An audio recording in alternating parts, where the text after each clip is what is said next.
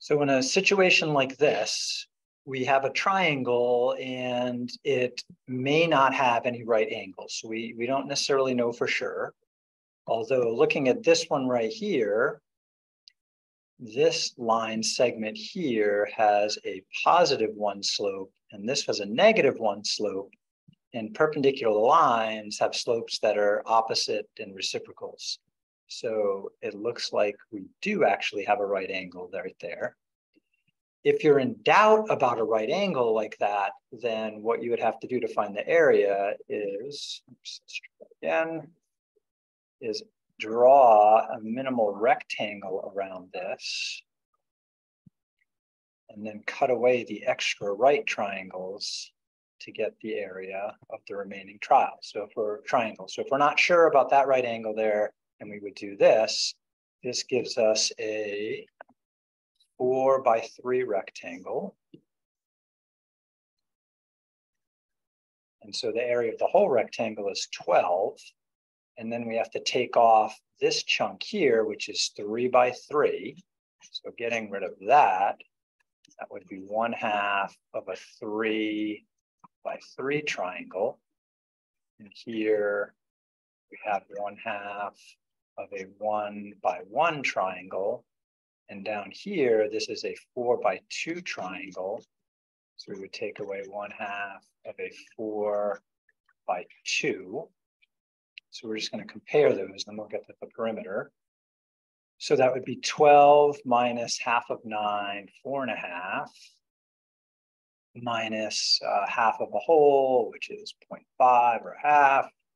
And then 1/2 of 8 would be -4. So altogether, we're taking away 5 and 4 or 9. So the area there would have to be 3, it looks like. Now, suppose we're sure this is a right angle right there, then I could say maybe that's the base and this is the height or vice versa. And to do that, I would need the lengths of those sides. Now, it turns out I do need the lengths of those sides anyway, because I want to find the perimeter. I know that in this system here, the distance across to 2 points is 1 centimeter, and the distance down to another point is 1 centimeter. Any diagonal distance is going to be something according to the Pythagorean theorem. So we have to apply the Pythagorean theorem here. So focusing on this side right here, in the upper left, it is part of a right triangle that is 3×3. So according to the Pythagorean theorem, that missing side right there, the hypotenuse squared, is equal to the square of the legs, which is 3 squared and 3 squared. Cleaning that up, that's going to be 9 + 9 or 18. And I want a number whose square is 18, so my number is the square root of 18. And we'll plug that into a calculator and get an approximation. That would be that side right here.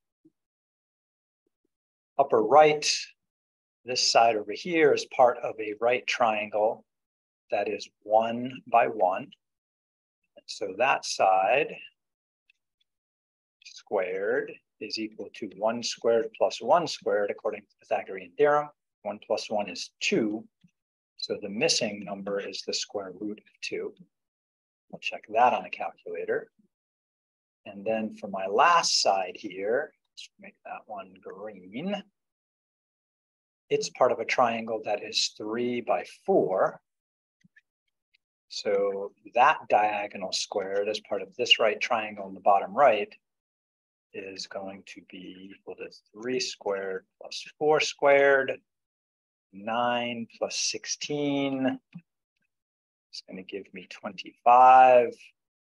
And I want its square root, which happens to be nice, which is 5. All right, so we have one nice side there, and the other ones aren't as nice. We're going to have to use a calculator to find those. What's my calculator?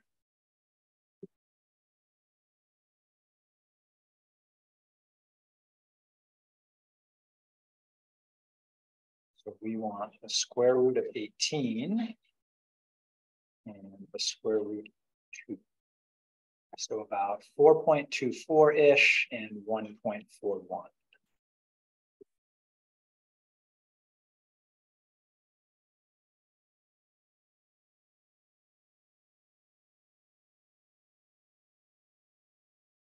So to the nearest hundredth, it would be the combination of these three sides right there. So we're going to get 4, 5, 10, about 10.35.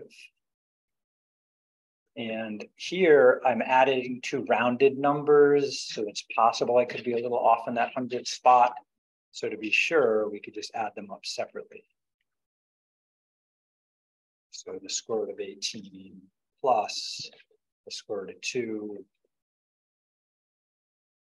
plus 5.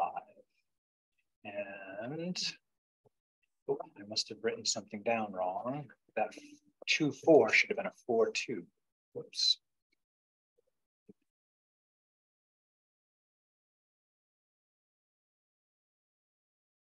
Then that would make this a 6, 3.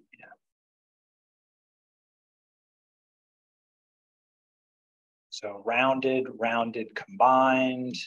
When I put them together without rounding, I get 10.67. So again, I compounded my rounding error accidentally the other way. So a more accurate answer is 10.6, sorry, 10.66.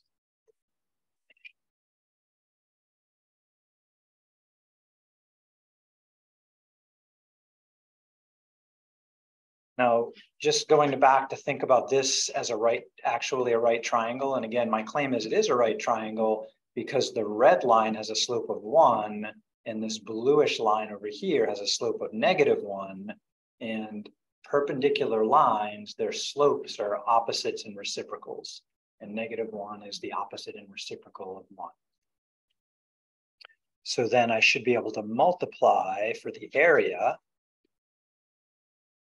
the base of square root of 2 times the height of the square root of 18 and take half of that because it's a triangle.